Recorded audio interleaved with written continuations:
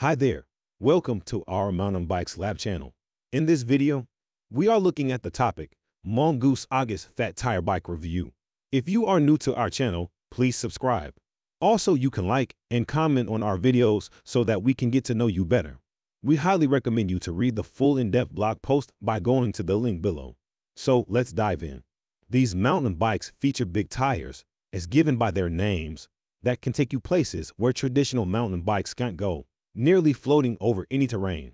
When I first got my first taste of a fat tire bike, it was mostly meant for riding on the beach or in the snow.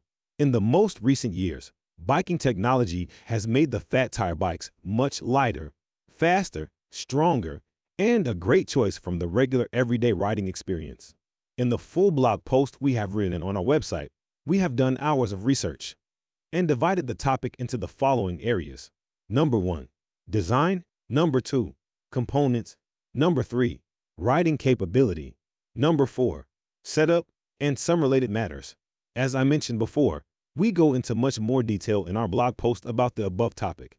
Inside that article, we dive into each of the areas above, covering many more questions around them. Just click the link below and you can read all about the research we have done on this topic. See you inside the blog post and let us know if you have any more questions in the comments below. Have a great day, and thank you for checking out mountainbikeslab.com.